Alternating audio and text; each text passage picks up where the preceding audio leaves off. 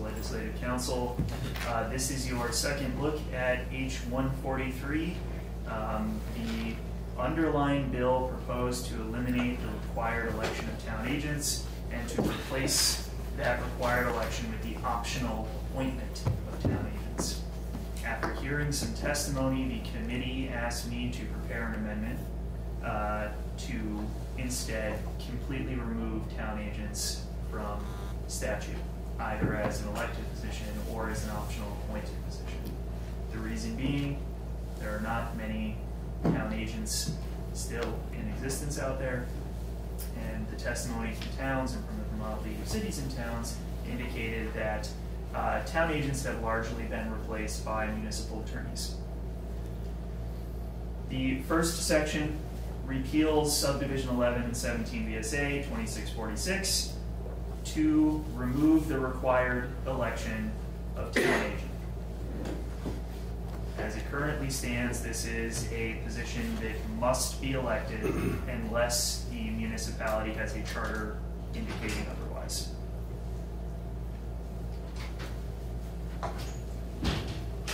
Section 2 deals with town agents by another name. So part of my testimony in the underlying bill is that town agents have all sorts of names inside of the Vermont statutes annotated, and one that VLCT highlighted as problematic is the reference here to an agent to convey real estate. So whenever the municipality wanted to convey a piece of land, the town agent or the agent to convey real estate had to certify that transaction. This particular section did allow, if there was no elected town agent or if the select board failed to appoint one, that there be some sort of process for appointment.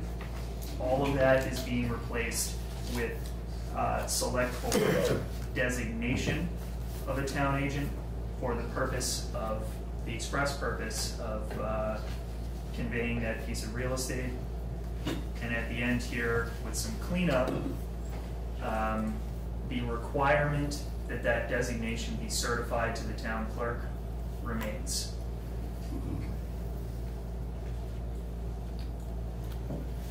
The next few sections are going to be some clean. Oh, Mr. Harrison. Okay, so back on section 2, where we Way back there. we take out elected or appointed, and we just put designated.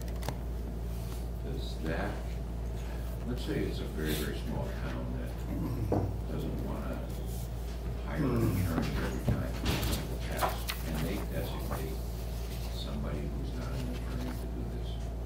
yes. Okay, fine.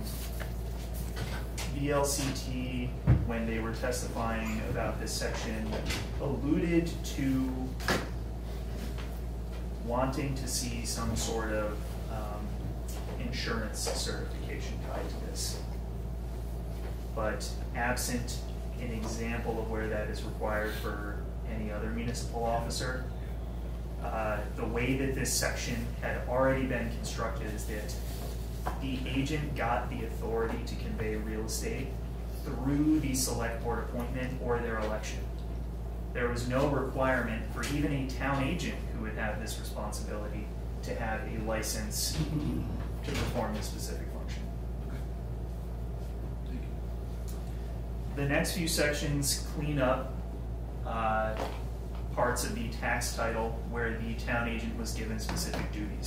And in each instance, instead of the elected town agent being the officer that is going to carry forth these duties, it will be an individual that is designated by the legislative body. So you'll see that here with reference to appeals from listers as to the grand list. In section 4, this is again grand list appeal procedures. In many cases, the town agent wasn't the only officer that could carry forth this duty. So in those instances, again, the legislative body is allowed to designate an agent. Section 6 begins some charter cleanup work. So there are charters out there that have their elected or appointed town agents expressly listed in their charter provisions. So one of the points I raised in my testimony to the committee is that if town agents were going to be completely eliminated from general law, then each chartered town that had an officer in their charter, town agent in their charter, was going to have to come back to eliminate it. Otherwise, they were going to have to continue with their election or appointment. I went through the charters. I found each chartered municipality that had either a required elected or appointed town agent, and reached out to those municipalities at the direction of the chair and the vice chair to see whether they wanted to remove their town agent. So the first, South Burlington, that's section 6, confirmed that they no longer wanted to have the required appointment of a city agent. In section 7, the town of Hardwick also confirmed that they no longer wanted to have the elected town agent. Okay, so South Burlington is identified here. How would I know without going through the statutes on the House floor that this was Hardwick? You would not. And one of the reasons that when we do our charter amendments, we amend the entire chapter is because the chapter heading contains the name of the municipality. So right off the bat at the beginning of the bill, you would see the city of South Burlington or the town of Hardwick. And in this case, these are individual sections, so. So we just have to make sure we point that out. Okay, thank you. Section 8 is the town of Milton, and thankfully there was an officer from that town available to directly respond to this. So the town had the interesting office of town attorney / town agent, and the request was that the town agent portion be struck.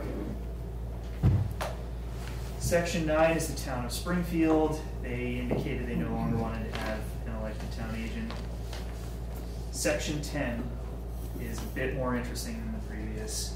The town of Westford asked that town agent be struck from their list of appointed officers. And last year, the General Assembly removed grand jurors as a required office.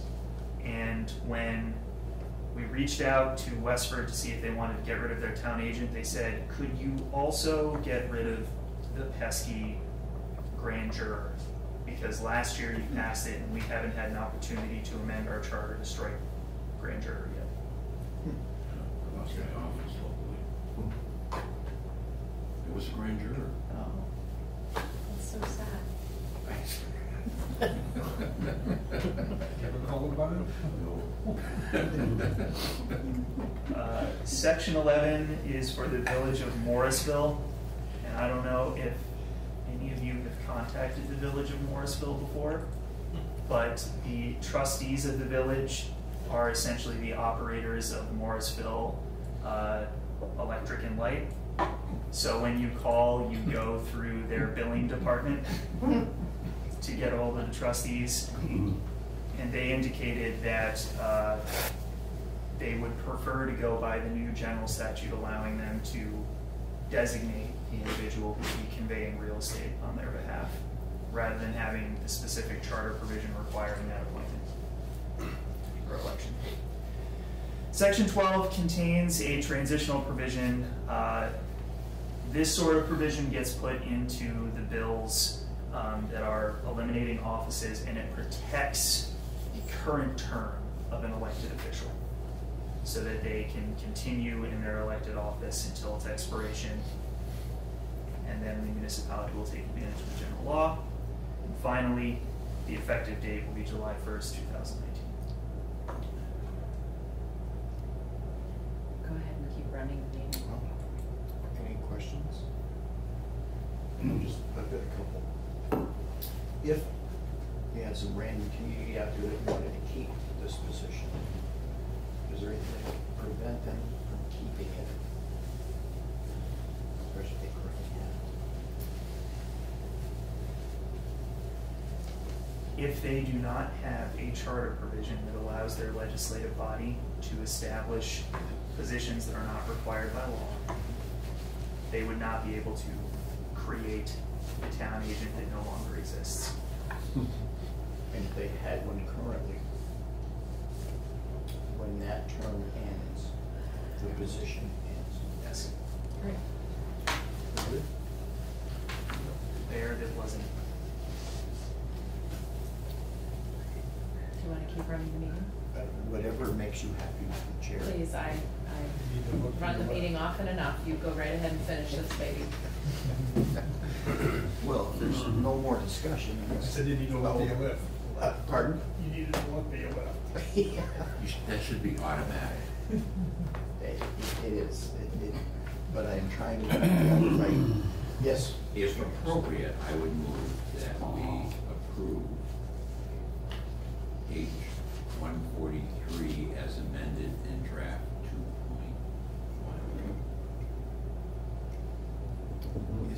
Is our Want a second? illustrious and very talented secretary recording? She's getting already ready. recording it. She's got draft 2.1 in there and everything. So who made the motion? Mr. Harrison made the motion and Mr. Kitzmiller seconded it. Well, I don't think we need a second, right? I don't think we do. But makes me feel important. Oh, you are, especially in your own mind. Thanks, Jim. Um, Thanks, I was gonna do that, thanks. Kitzmiller. I was, but you Okay, know. we're ready to Okay, call you roll. go ahead now. Yes. You know, we're gonna say, we're not Gotta gonna be fast. That's right, Jim. We're doing that, we get it. Rowicki, Yes. Leclerc, Yes. Harrison, Yes. Gardner, yes, Vlasic, Yes. Cooper, Yes. Brownell, Yes. Colston, Yes. Copeland, Kansas. Yes. And we'll hold it open for John. Please hold it open for John. He is on assignment right now. Okay. Thank you, Madam Chair. Good job. Nice job, Tucker. God, you're gifted. Always a gift. What else, Pam, you want us to take over cannabis? What, you're, While we're on a roll, might as well. Motion to approve? Wait a minute, you haven't seen the latest draft.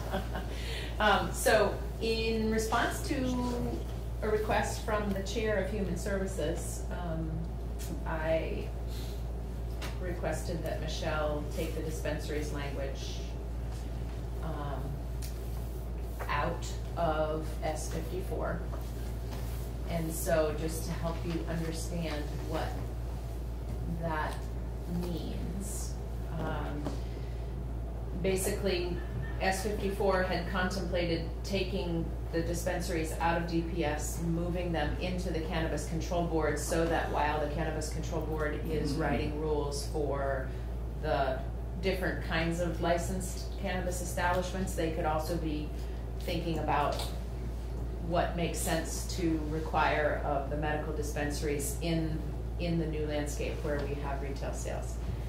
The Human Services Committee has a great deal of history with having established the medical marijuana registry and system, and for a number of reasons, complications within their committee workload, they did not feel that they had the time to really think about what regulation of medical dispensaries looks like in a retail world. And so I think at some point the chair just decided to say, Uncle, you know, we don't have time to do this. We need to make the time to do it next year. So that it's not the end of the world, and it doesn't mean that dispensaries couldn't catch up with what the new marketplace is going to look like if the Human Services Committee were to get on something in January when we get back here. it just means that they're kind of being left in this sort of awkward limbo where they're still gonna be operating under these very restrictive, you know, prohibition era constraints around who can enter a medical dispensary and who can access and how a patient designates which dispensary they're gonna use. So there's a few kind of odd regulatory differences between what we had contemplated when they're all together under the Cannabis Board and leaving them at DPS. But it is not the end of the world, and so I expect that, given my conversation with Ann yesterday, that the Human Services Committee memo will, at a minimum, say, strip out the dispensary language, and thank you for the prevention fund. I think they will say that. And they hopefully will also have had a chance to appreciate the good work that we did on advertising, because that is also a concern of the Human Services Committee, that we do everything that we can do to keep advertising of cannabis out of sight of people who are under age 21. And then they also wanted to ask some questions about the public consumption restrictions, because we don't want to see public consumption of cannabis.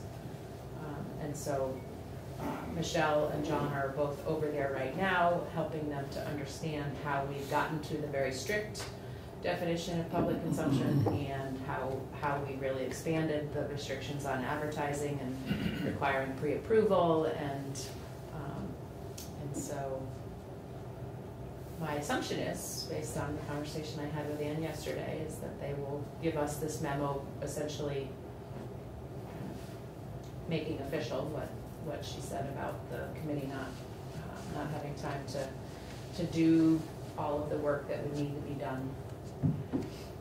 And so we do have a draft that the committee across the hall is looking at right now, that we will begin looking at it at 11 if Michelle is done across the way.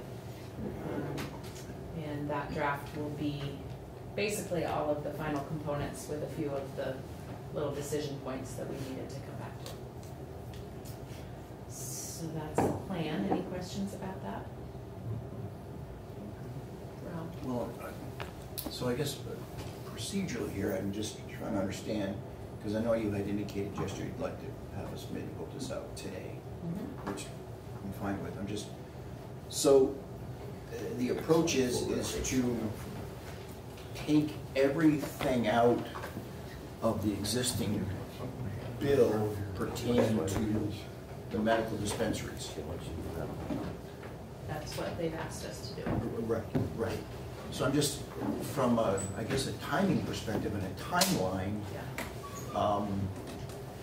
So we're going to approach it from strictly the retail sale aspect of it, and there won't be any transitional period.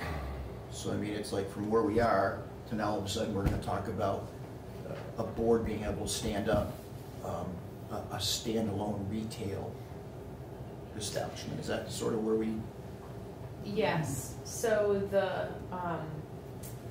the extracting of the medical dispensaries really just means that we're leaving the medical dispensary language under DPS and we're leaving it alone. But we are still in the latest construct directing the board to create an integrated license so that the same entities who currently hold medical dispensary licenses under DPS will be able to have an integrated license under the Cannabis Control Board. They could decide they don't want to do that. They could decide we just want to cultivate and manufacture, and we're gonna, we're not gonna do retail or whatever. I mean, they could still decide to do other things.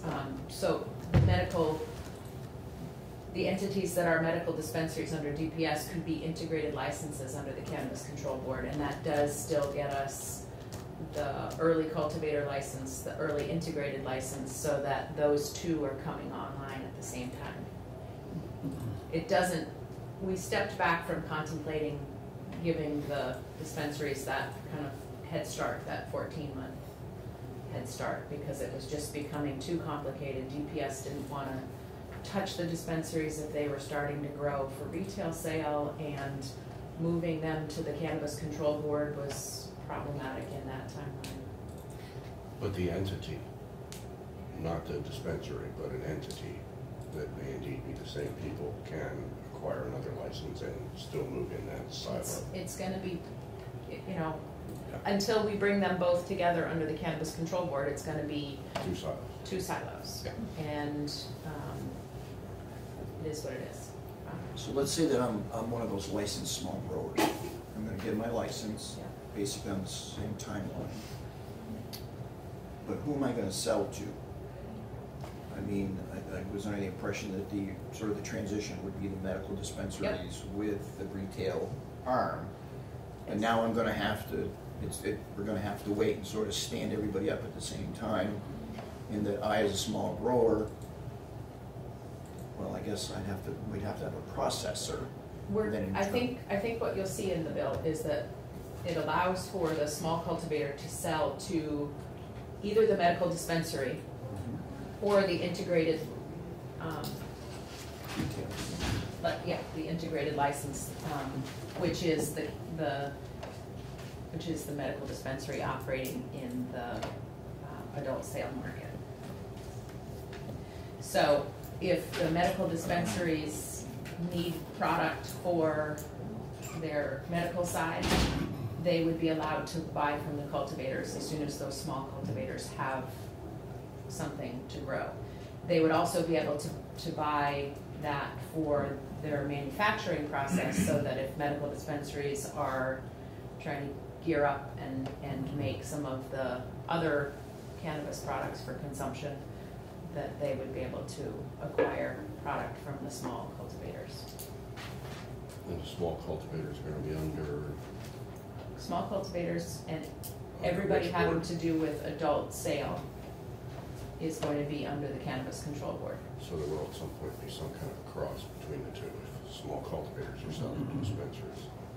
Yes, Okay. and my hope is that with a little more time to see the way the ship is moving, that that we'll have a little more engagement in what makes sense as far as ongoing regulation of medical dispensaries. Do we have a new timeline? I think that would help me have a Yes, better I have understanding one of- copy of it right now. Okay. Michelle's gonna bring copies at 11. Okay. Or maybe she has sent it, I don't know if it's up on the site yet, so, yeah. So is there a plan B that if the ship across the way doesn't sail in the direction that? I don't know. Well, I mean, I'm hearing you say that the medical dispensaries are still sort of, still the linchpin Mhm. to this whole thing, and I'm saying, is there a way to get around that? Well, what makes sense? I mean, what, in an ideal world, we're looking at this from a policy perspective, kind of more broadly than just looking at the medical dispensaries. What makes sense? Well, I mean, traditionally, what we've been talking about, I think, makes the sense, but, you know, if that's gonna prove to be an obstacle, then what would make sense is you stand the board up, they go through, do their rulemaking, you issue the licensing to the appropriate functions, growers, processors, whatever, and you go to a retail market. Yeah. What does this do to our timeline that we had scheduled within the bill? So this has the board opening up the application period for cultivators and integrated licenses in January of '21. So that they would, before February of '21, be issuing licenses for those integrated entities and for the small cultivators. The licensing of the broader retail establishment wouldn't be until July of 2021. So they wouldn't be issuing licenses for anybody other than the 5 integrated entities until July of 2021. But before that, cultivators would be able to sell to the integrated licensees or to, or ultimately to the product manufacturers who will begin getting licenses in May. And the, you know, the construct of staggering this was really that you have to get your cultivators on board growing first, and then you can kind of spread your workload out while you license the laboratories and the manufacturers and then the retailers. So it is a slower timeline than we had contemplated when we were talking about trying to fast track the dispensaries into the adult sale. But this is still, I mean, this is a typical timeline when you look at what the other states who have gone to a retail market have done. It takes generally 2 years to get a system up and going. And so, you know, we're still looking at a very typical timeline. So this pushes everything, looks like, if I'm reading the prior timeline correctly, it looks like it pushes it back about a year. Right, without the dispensaries first, it pushes back retail sales about a year, which, you know, is not the end of the world. I mean, it's going to give heartburn to the committee across the hall, the appropriations committee, because they're going to be saying, what, how long are we floating this and standing up the board? But on the other hand, it gives municipalities another, so then the municipalities would have another election at town meeting day in order to decide whether they want to opt out before retail licenses are issued in July of that year.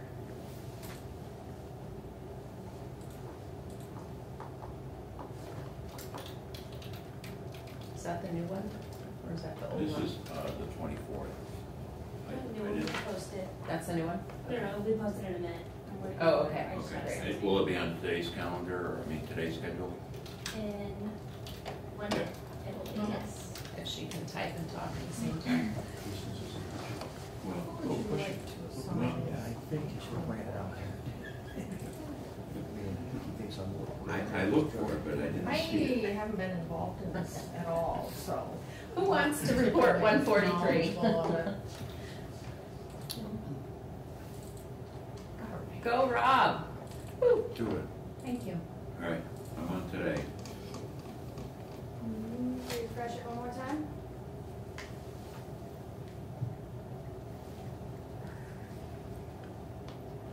Timeline. There you go.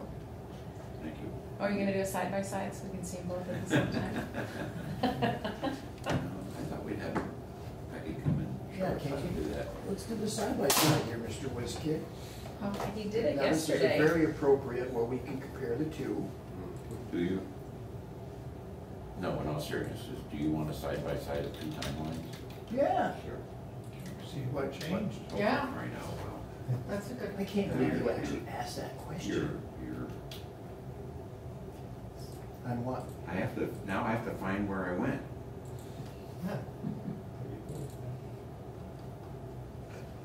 I lost it, see? Are you talking about in general or just on the screen? You The know, latest draft is posted as well. Thank you. I think next session we can mix up the seating. Yes, I'll year. put that right now.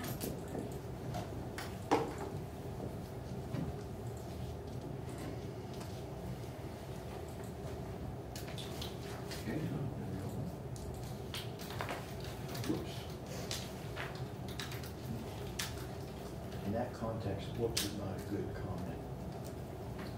All right, I don't know which is which, 5-2. 422. Okay, so the one on the left is the most current, Right. correct? Yeah. Does that Very help? nice, very nice job. Excellent. Very nice job.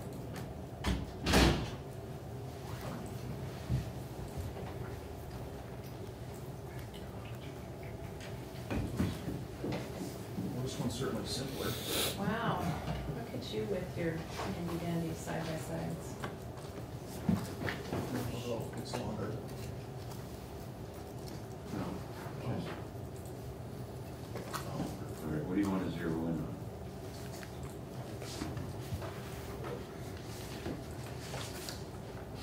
Well, I think you want to be on the second page, because the first page really doesn't change in that the board stands up in the fall of 19, appoints its advisory committee in December of 19,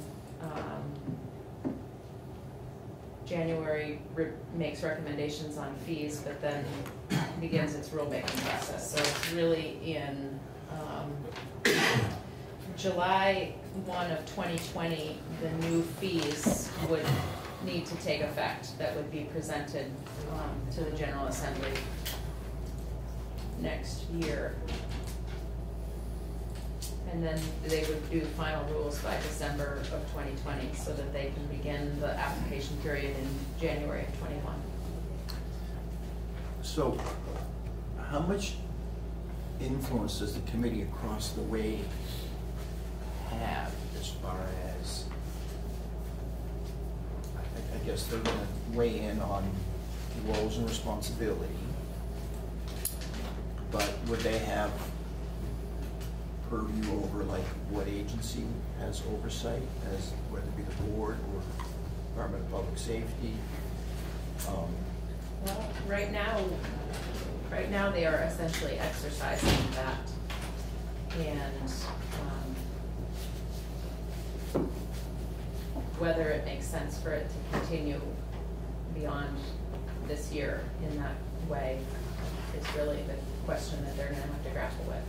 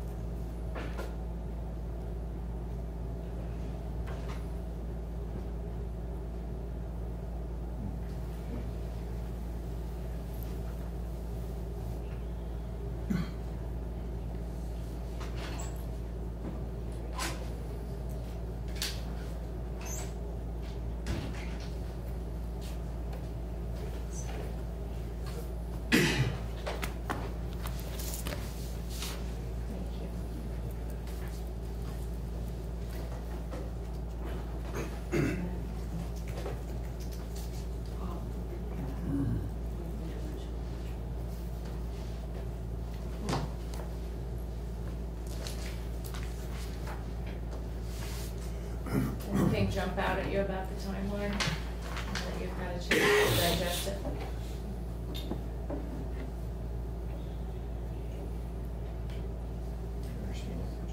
No. How much more time do you need?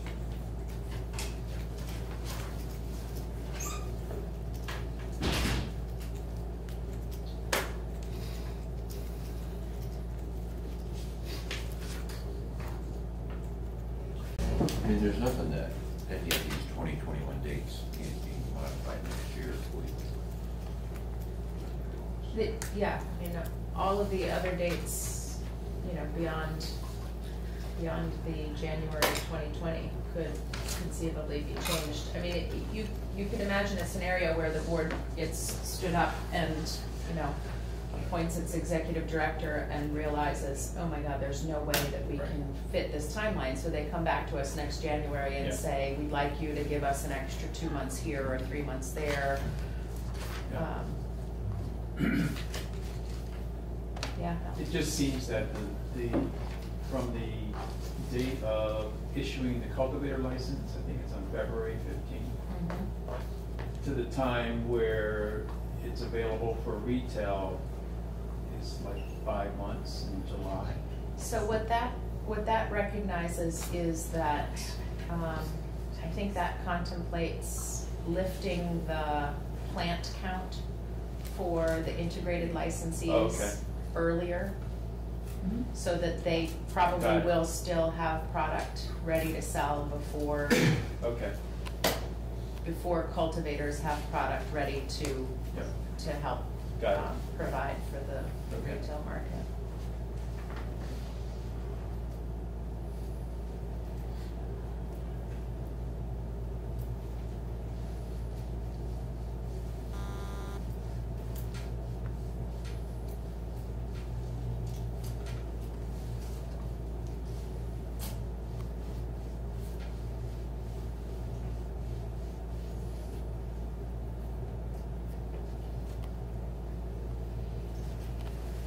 What do you think, Jim? I mean, the obvious is it delays. I mean, it's not something I'm hung up on one way or another. We were just trying to, I think, one, start slow with some heavily regulated dispensaries, and also to transition into this commercial market. But it's not a deal breaker for me, so whatever that's worth. I mean, the Senate sort of landed in a similar, because They didn't contemplate the dispensaries going first, but they did contemplate them coming over so that the board could be figuring out how to regulate them at the same time. And maybe this construct actually lightens the board's workload between now and as much as a year from now, when we finally get something in motion. And there's some value in that. Well, You know, I guess the question mark and the worry is that there's been reluctance on the part of the Human Services Committee to do anything to change the medical system, and it's unfortunate that we couldn't, you know, have a more robust conversation about what makes sense from what we've heard by hearing testimony from the dispensaries and what we've seen in going to tour them, that there is a question about how they will be able to continue to exist to provide for medical patients if they're not given a way to get into the retail market. Nelson? What I'm seeing though is the control board is making up when people can apply and what people can do. They actually could write something which allows the dispensary to move over and get licensed under them. Right, so I'm thinking of this now as two different names. There's a medical dispensary, and there is a mirror entity, which is that integrated licensing. And so they're gonna have to have a sort of a split personality for a while until we can get the folks across the hall to engage in what makes sense to move them over. And I agree with that, and what I'm saying is that this control board could favor giving dispensaries a license sooner with what we were trying to do. They could actually come up with a plan on how they do that. Yeah. it takes the responsibility off for a while, which is. Well, and the other thing that it does though is that we had contemplated moving the DPS positions over into the Cannabis Control Board, which would be a benefit to stand up the activities of the board with positions that are already being funded through the medical dispensary fee structure. But I suppose we can still get to that next year. Jim? So you would be a better person to judge the ramifications, but what if we, I mean, I understand that they might not be comfortable across the hall with the new medical marijuana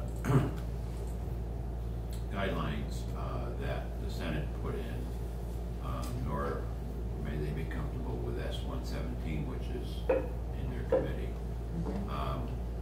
But what would the possibility, and I just throw this out, is taking the existing medical marijuana guidelines, statutes, and just throwing it as is into this section and putting it under the board sooner,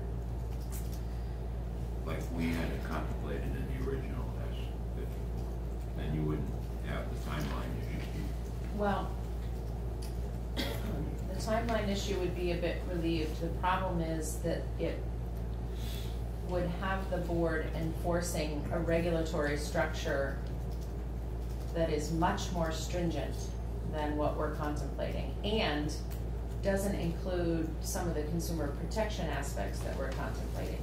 For instance, medical dispensaries are not required to test their product. But the new regulated market is going to be required to test the product. So do you have some product coming through the dispensary that isn't being tested because they're sitting under the old DPS rules? Or do you overlay them and say, you know, you need to operate under the strictest testing guidelines, but also the strictest patient constraint guidelines? So, I mean, it is an illogical space to be in. Yeah, I'm just asking the question. Looking for a way to bridge the two, perhaps. That's fine. It's not, I'm not hung up on. I mean, I think from what I'm hearing that there's a clear committee position here that we think bringing them out of DPS and making some logical, sensible changes to their regulatory structure makes the most sense. And what those logical regulatory changes are is technically the purview of the committee across the hall, and they weren't ready to engage in the details of that. So, thus we have this strange situation. Nelson? We have dispensary testimony where they were actually looking for some of the things, like the checking of the level of THC, the cleanliness of their kitchens. They're asking for some of the stuff that we're putting in this bill, Right. which they will not get if they stay where they are. Yep. So Yeah. it's not that we're forcing something on them, they're asking. Right. And in addition to asking for that testing and consumer protection requirements, they'd like to be relieved of some of the things like a patient has to declare which dispensary is their dispensary and thou shalt never, you know, go into another dispensary. I mean, that is kind of the epitome of the most nonsensical restriction that in the new regulatory landscape we would want to leave open. I mean, if you became a medical patient and you chose Montpelier because you were living in Barry and then you moved to Rutland, and all of a sudden you know, in order to get what you need from your medical dispensary, you're having to drive an hour and a half. That's crazy. Makes no sense. You could just sign up to go to Brandon. Can you change that now? I mean, can't you go to? I think well, I don't know if you can amend your registry, but when you have to renew your registry every 1 or 2 years, I can't remember which. And when you renew, I believe you can change dispensaries. But I don't know whether you could say, oh, I'm moving from, Right. you know, Franklin County to Windham County and I Right. need to, I really don't know. Well, let's take a 10-minute break. So those sections of the bill have been all removed. I think there's only one change we are making to the medical dispensary laws, which is to allow them to start growing earlier. Yep, so in here, you recall is that part of this proposal that came from the Senate and what you guys have all been working under, and is that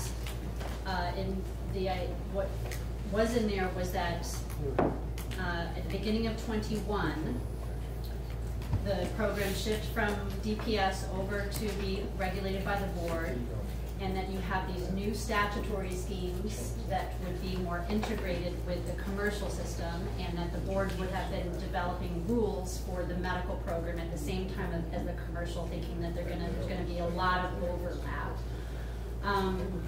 And so all of that is out. So with respect to the current registry program and the dysregulation of the dispensaries, that is all, as far as this proposal is concerned, that is all staying under DPS, under those existing statutes, under Title 18, under the rules adopted by public safety, and so what you will have is you will have that continue to operate under that system, and then you will have a commercial system regulated by the board. So you have two regulatory systems. Dispensary will be able to apply for an integrated license under the new commercial system, but they would be doing that under the new regulatory system, and they would run their dispensary under the old system.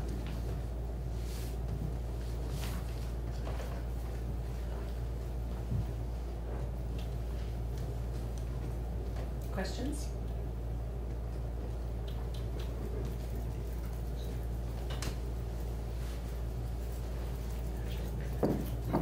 So, JP?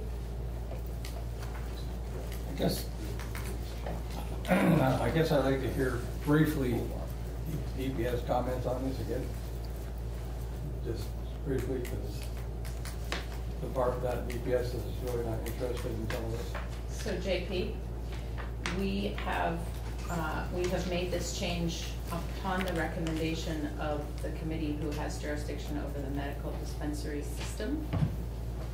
And I don't know if the Human Services Committee chose to take testimony from DPS.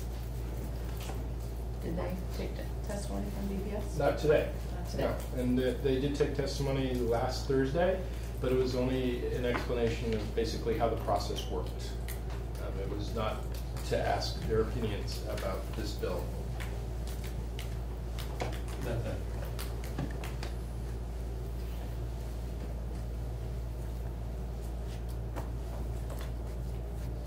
Are there any other questions for Michelle about the timeline? So the way just to think about how this will work is that the legislature may choose next year to come back and look at the medical registry and look at those statutes and look at maybe further integration or do something like that, so that can be done in a future legislative year. The issue is that if they're going to look at an integration at some point, they still have to be rulemaking, so you have the medical kind of lagging behind what the commercial is. But if at some point the legislature does want to tackle that and look at having a unified regulatory system instead of having two regulatory systems, you could do that. It just won't be happening at the same time. Nelson? But it's clear that the dispensary at some point can apply when this regulatory board, this new board comes up with how they're gonna do sales and licensing. It doesn't mean that the dispensary can't apply for those licenses. Sure. It'd be just. Yep, it's just kind of just freezing that program, but commercial will get up and running, and those people who run the dispensary can apply into the new system under the commercial. Yep. And so looking at the new timeline, I'll go through this just quickly, and then we'll start to walk through the bill. Still kind of the general stuff around getting the board organized, getting them rolling in the fall, beginning to draft the rules. Now they're only drafting rules for the new commercial system, not for the medical any longer. Developing a strategic plan for the second and third year rollout, coming up with the proposal for fees. I put in here, because you've worked so much on the advisory committee, you now have, rather than only the board appointing to the advisory committee, you have independent folks appointing to the advisory committee. So I thought you wanted to have some kind of date. It doesn't matter to me obviously what it is, but I thought you should have some kind of date where the other appointing authorities are told to make their appointments to the advisory committee. And so I just put in there December 1st. For appointments to the advisory committee. Then you have the same timeline with regard to January for reporting to the General Assembly. You have the same as the previous drafts for initiating rulemaking, March 1st of next year. There's a few things they have to report back to. One of the new things is about whether or not cannabis product manufacturers should be considered food manufacturing establishment for purposes of regulation by DOH. July 1st of next year, you have the new fees take effect. November of next year, you have the board reporting on a few things around outreach and training and employment, the online ordering and delivery, and additional types of licenses. By the end of next year, you'd see the final adoption of the rules. And then in January of 21, you would have the application period would open for cultivators and integrated licensees. And we'll look a little more at the integrated license language. We did last time, but we'll take another peek at that. And so, again, the 5 existing dispensaries would be able to apply for the integrated licenses in January of 21. Something I realize I should probably put in here is that in September of 20, so prior to dispensaries being able to apply for an integrated license, 4 months before that, the caps would be lifted for the dispensaries. And so dispensaries could start to cultivate product to be able to then transfer to an integrated licensee so that they would be able to start selling relatively quickly once they're licensed in 2021. But again, the integrated licensees and cultivators are on the same track in terms of timeline. It also, so then you have to start issuing those licenses no later than February 15th. And then that opens an application period for testing labs. We didn't want to kick the testing labs down too far because the cultivators will be able to have their products tested at an integrated licensee because they're allowed to test and they can test for other licensees, but you might want other testing labs to be able to come online if there's others. You begin issuing licenses for labs in April. And then you open the application period for product manufacturers and wholesalers at that time. Begin issuing those licenses for product manufacturers and wholesalers in May. Open up for retailers in June, and you begin issuing for retailers in July. Retailers can be able, as soon as they're licensed, they can start selling to the public if they have product and they're all ready to go.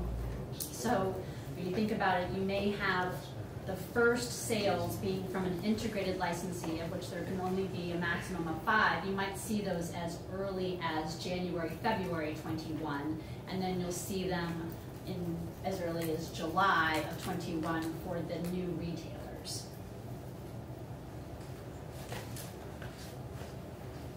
Jim? So on that particular issue, are we still setting the fee, or is that going to come back with a recommendation? That's coming back with recommendations. Yeah.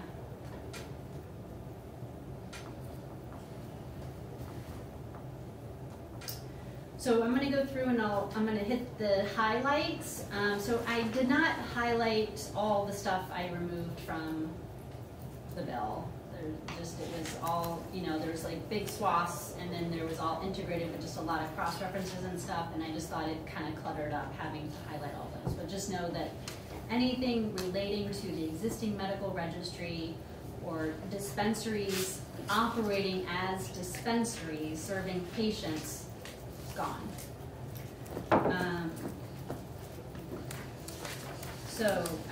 First change is on page 2 on cannabis product. And Representative Gannon had asked that I add something to address, just to make absolutely clear that when you're talking about a cannabis product, that it includes vaporizer cartridges that contain the oil that are used with battery-powered devices, because he wanted to make sure that it wasn't just the cannabis oil in them that was being tested, because there's concerns with some, especially on the illegal market, and then some that they were seeing actually that were tested in California, that the actual mechanical device that contains the oil had lead or heavy metals in there that were not safe for people to be ingesting. And so this is just a clarification that So by adding it to the definition of cannabis product, it's clear that when they're testing products, and there's requirements for testing products, that they take into consideration that it's also that delivery device that contains the oil.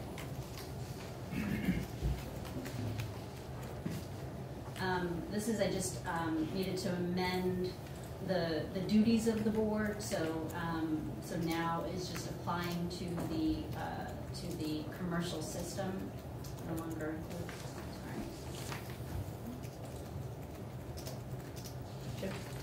So, just process question, we have open questions that, I know what it says here. I have suggested a different appointment process, and I wondered if we're going to do these as we go through, or if we're saving those for a food fight at the end. Let's have a food fight at the end. That's fine. Yeah. That's fine. I mean, I think what would be helpful is if we can get a first Sure. run through of the bill, Understand. what the structure of the bill is, and then we can come back and do our final markup and vote. Yep. And then we will tick off. So if you can flag them for me, that would be great. Okay, thank you. So we will come back to board appointments. So, next is on the advisory committee, so I'm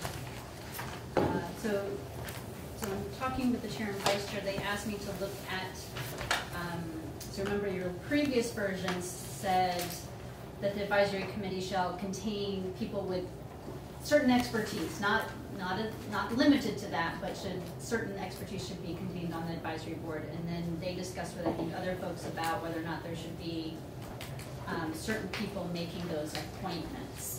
And so the way that this is structured is that, so that the advisory committee shall include, at a minimum,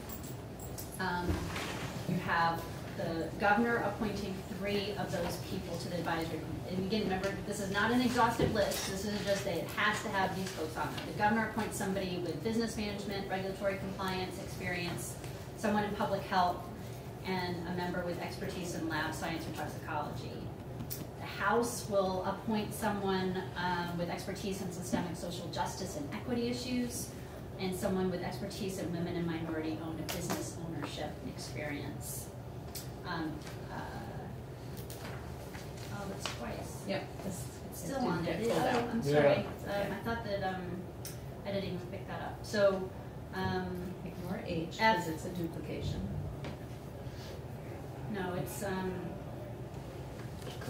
yeah. There's a couple things that are wrong there. Yeah.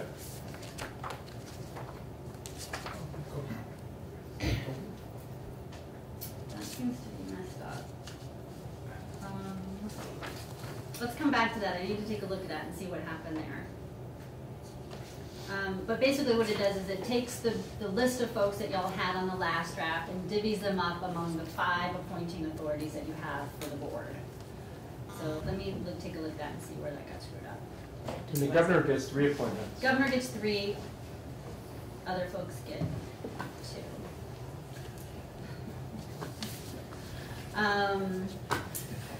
Those appointments have to be made on or before December 1st of this year so that they can kind of get seated and be able to be there as a resource for the board as they initiate rulemaking. Board may appoint members in addition to those who are identified in subdivision 1, should not be construed to limit the board in any way. And then the board may establish subcommittees within the advisory committee. And just so our committee understands, the committee across the hall wanted to be sure that the Department of Health would be able to help appoint somebody to the advisory commission and advisory committee. And so the governor does have that public health appointment to the advisory committee. And that will be, I'm sure, in consultation with the experts in the Department of Health. Did you raise your hand? No. Okay, I'm just seeing things out of the corner of my eye. Sorry. Rob? I'm just, did I miss the discussion when we were going through and appointing the advisory committee members? And I Yes. thought that, Yes. did I miss that? Must be? You did. It was a it was in response to concerns that John and I were hearing outside of the committee when people started to realize that that the board was not, this is your plant science expert, this is your business and regulatory expert, this is your social justice expert.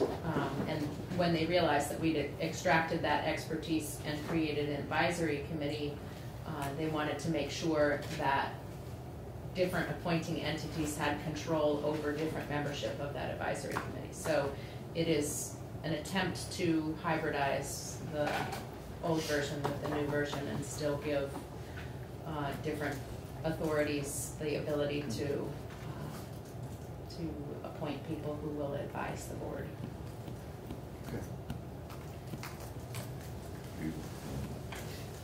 Matter of fact, yes. We That's need to grant appointing authority to the junior member from Berrytown.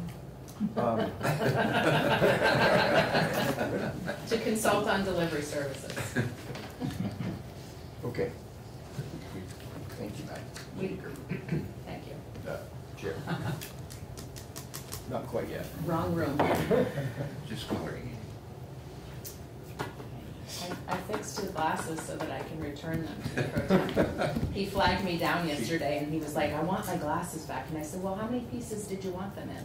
Because right now they're in 3 pieces. She didn't wear them Friday night. Yeah. I noticed that too.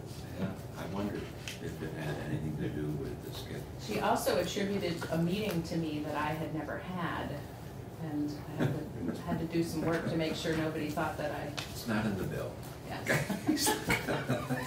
This is all just, scuttlebutt around the building. All right, let's go back to the next change. Page 16, so this is on the reporting section with the board coming back to y'all next year, is with a recommendation about whether or not the product manufacturer should be regulated by the Department of Health as other food manufacturing establishments are. So they would come back to you next March, beginning of March. So ideally, I'm envisioning, if I'm still here, I'll be working on I'll be working on cannabis legislation next year. Some text if it doesn't kill me. So, whatever bill is being considered, whatever, if they come in and say, absolutely, these folks are making cookies, it doesn't matter if it contains cannabis or not, they should be inspected, then you guys can slip that in whatever you guys are working on at the time. I put on here for the date for November of next year for the training and employment. Again, I'm trying to stage it so it's not all, like front end where they're working on the heavy lift, because the reality is they're not gonna be engaging in any outreach training or employment programs until really the next year. So I think it's still, before anybody's licensed, things like that. So it just gives a little space for the board to be focused on the other things at the beginning. Yeah, I don't know what it's, so.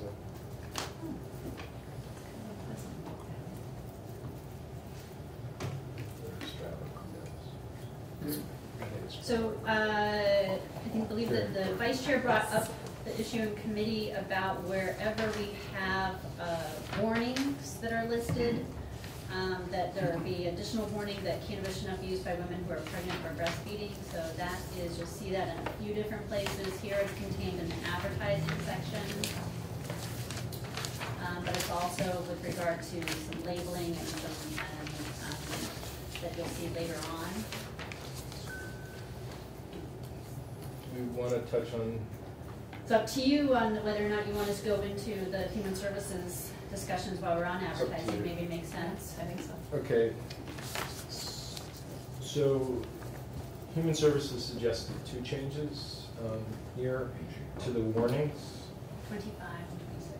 So can you go to the warnings, Yep. please? C, where is it? Okay, there they are. So for number 2, they're just like, cannabis has intoxicating effects and may impair concentration, coordination, judgment, and you should not operate heavy equipment.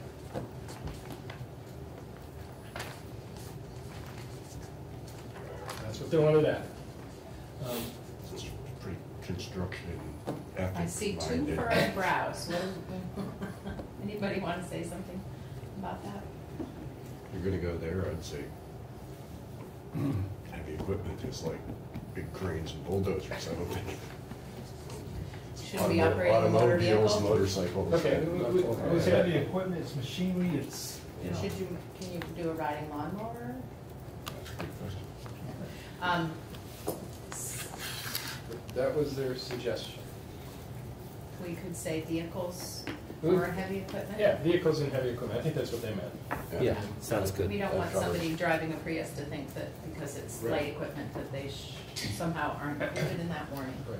They also want to add a fourth warning, which is, and we'll need to tweak this language because they weren't very specific, but the use of cannabis may lead to a dependence In some adults. in some I think adults. that's with the health There, department. that's good. They had initially said they wanted, there were floated ideas, it causes psychosis or there's health problems, and the health department Jumped came in. in and said, you know, this is the one This is thing what that we they want. would recommend is that, rather than the other ones, again, you know, when you have to make a distinction, they were talking a lot about, well, what's on cigarettes or what's on alcohol, and because there's not testing and studies allowed on cannabis, it's different, so you don't have a Surgeon General's warning about certain things, and so the health department recommended around the dependence one, and I can work that language, I can check in with Shayla. Thank I you. create dependency. Right, is that she had said that it may lead to dependence in some adults, and so. Yeah, I think the important thing is that it be factual. If we're putting a warning label on that then becomes disproven by a study Right. in a year or a year and a half, then that makes no sense, but if it's, anything else? Yes, so going to E, which is right under the highlighted one, this is about advertising. Review, no, go back up. See where it says the board may? They recommend that to the board shall.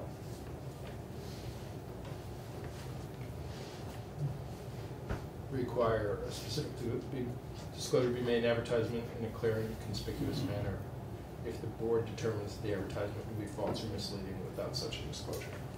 So,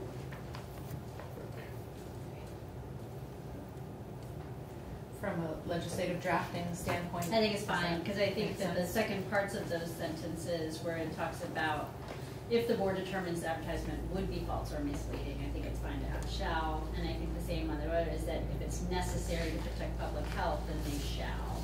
So I think it's fine. Great. Questions, committee? I see a thumbs up. Are we all good? All right. We will include those changes. One other change, not here, maybe I'll just mention, well, no, it's okay.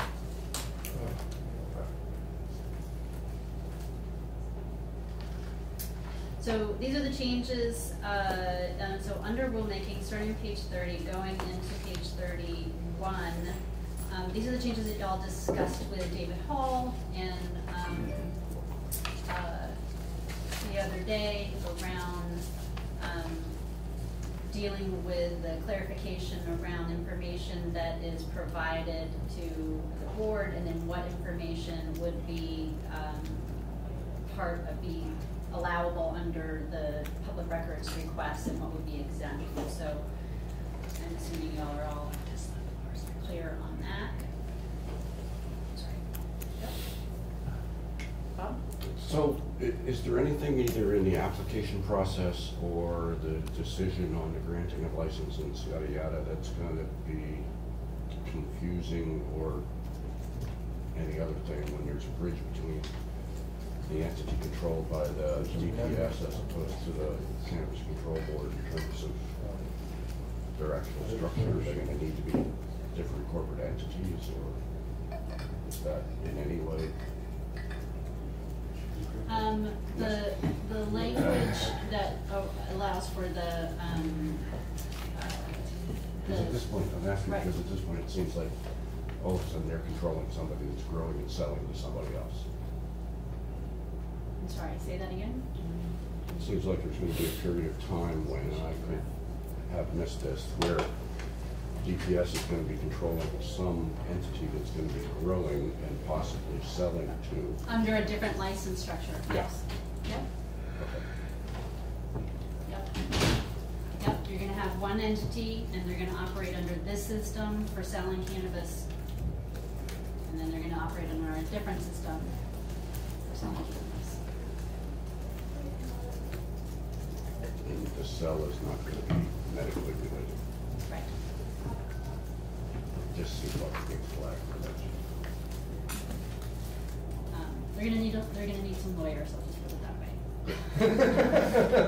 way.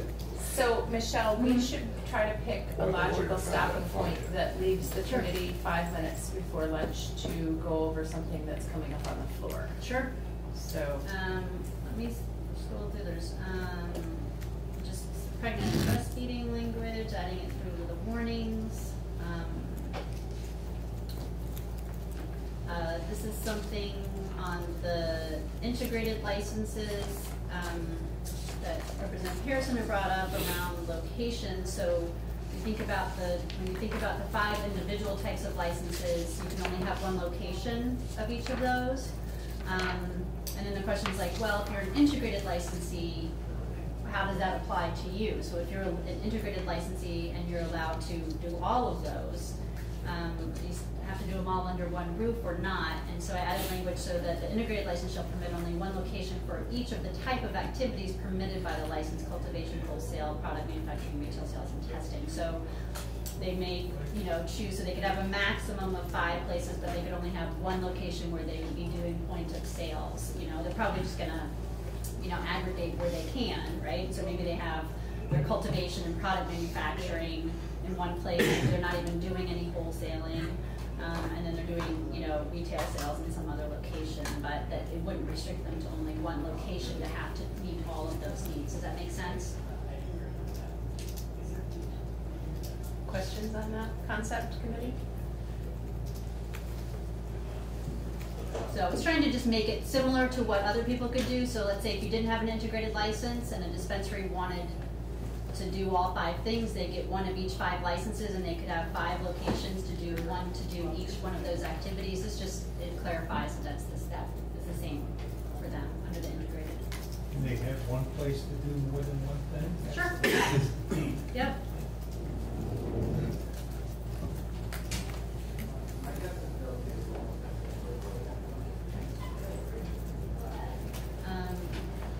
So on subsection H, bottom page 41, this is just the PRA language tweak that y'all already approved yesterday.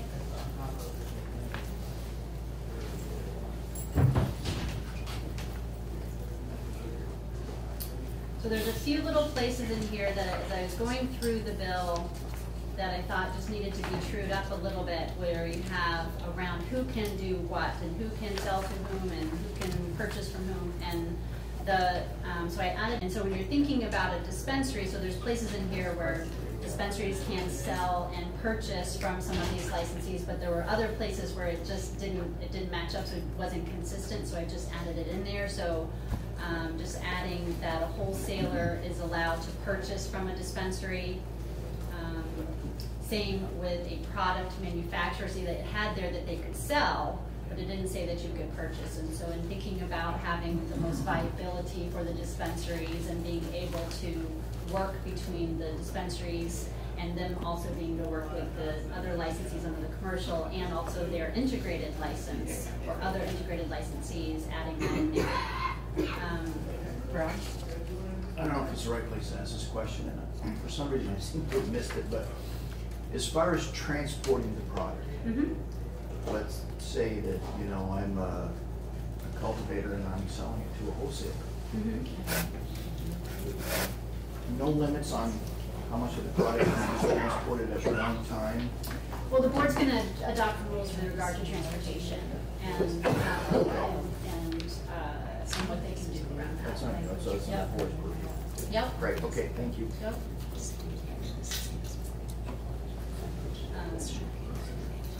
So again, retailer giving them the ability to purchase from a dispensary. It might be that a dispensary carries a particular strain or a particular product that they make that a retailer may want to carry as well, and so allows them to be able to purchase that from a dispensary.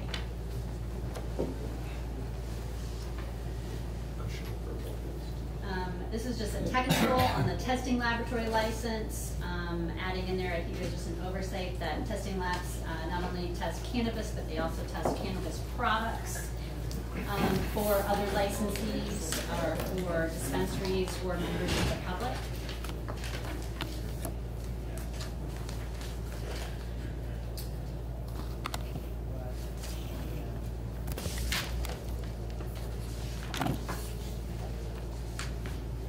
So this is just on the section for implementation of the licenses, and we'll go through this and then I'll maybe stop. It might be a good stopping point, but just to review. So as of September 1st of next year, the dispensary caps on being able, how much they can grow, things like that would lift. They would be permitted to then cultivate cannabis and produce products for the purpose of transferring or selling them to an integrated licensee after January 5th of 2021. So that's the time when those dispensaries could start applying for those integrated licenses. So if you had a dispensary and then they obtained an integrated license, they could then transfer or sell some flower or products to the integrated licensee that may be them as well, or it could be another integrated licensee. Again, maybe kind of sharing products, saying I want to offer this and I don't grow this, that sort of thing. And so they would be able to do that. So the caps would lift in the fall, and then they could start transferring and selling in January once they're licensed under the new system. Everybody follow for that? And then this, we've already talked kind of about the timeline. Again, I just want to point out that those integrated licenses are happening at the same time as the cultivation licenses, and there's still the priority for the small cultivators is in there. I moved the testing labs. I've kind of moved those around. Again, I'm trying to avoid having too many license applications at any one time. Since we're doing integrated licensing and cultivators at the beginning, I've just bumped testing labs a little bit down the road, but not too far, because if there are people who just want to obtain a testing lab, we want to make sure there's as many testing laboratory options as possible out there for licensees, because everybody's going to be required to test their products, and it's not going to Ag Lab, because Ag Lab is only doing compliance testing. So I didn't want to push it out too far, because you may have cultivators who are coming up with product kind of early on in the scheme of things, and you want to give them as many testing opportunities as possible. And then there, I have to say, it's really hard to delete like pages and pages. But there's all the medical stuff is out.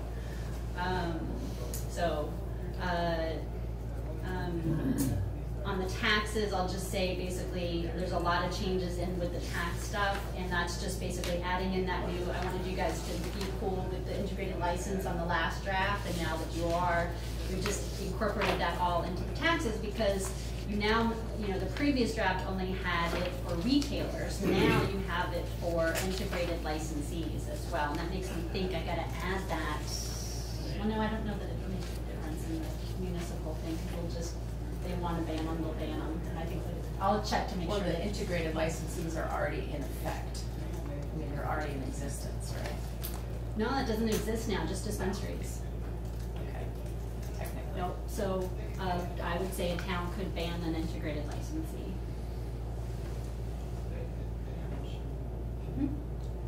Ouch. You could make a policy decision that they can't, and I can add that in there, but because they would be one of the 6 types of licenses under the new commercial system. Right. But an integrated licensee, just because it has the same owners and controlling principles as a dispensary, does not make them a dispensary. Right. So, but the tax stuff, again, you know, I had to true that all up because it applies not to just the taxes collected by a retailer, but taxes now that will be collected by an integrated licensee. So there's just, so there's a bunch of changes to the tax stuff, but it's not really anything new substantively for you. There's the, and then I just added all of, you have your misuse prevention fund stuff, which we talked about quite a bit, and then I added all the recommendations of the Judiciary Committee. So those all go for about 15 pages. Then I added in the language on safety belts. So that's all in there.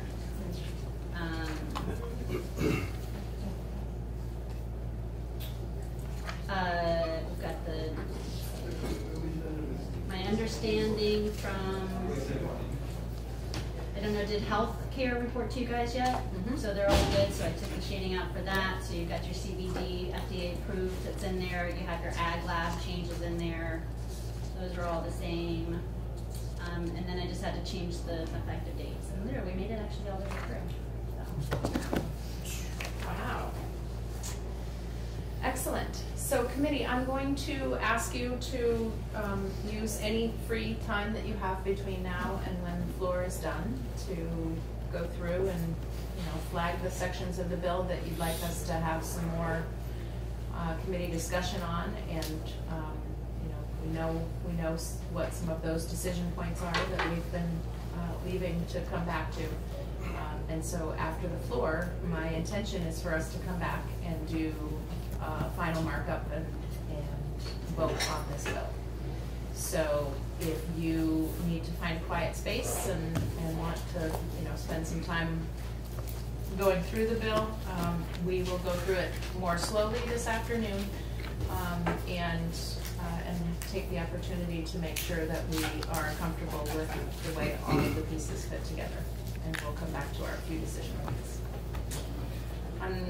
Make sense?